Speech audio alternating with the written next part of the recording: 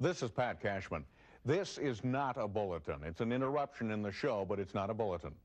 That's because there has not, I repeat, not been an earthquake this evening. Nothing at all.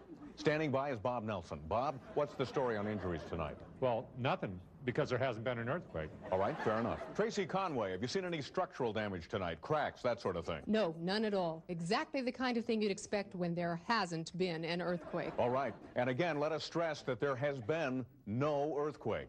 Kim Evie is at the Seismology Lab at the University of Washington. What's the story there, Kim? There is no story. No earthquake tonight. Alongside me is seismologist Joe Fiala. Joe, do you see any seismic activity?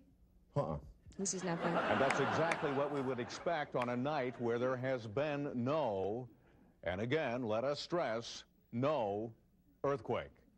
So that seems to be the...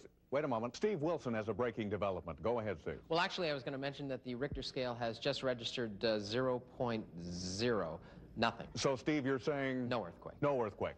All right, then, that seems to confirm it. And again, details remain a bit sketchy, as you might expect, but it does appear, and again, we can only tell you what we know so far, but almost certainly it does appear that there has not been an earthquake tonight. So stay with Almost Live. We will not have continuing coverage because, after all, there has not, I repeat, not been an earthquake this evening. We now return to our regular format.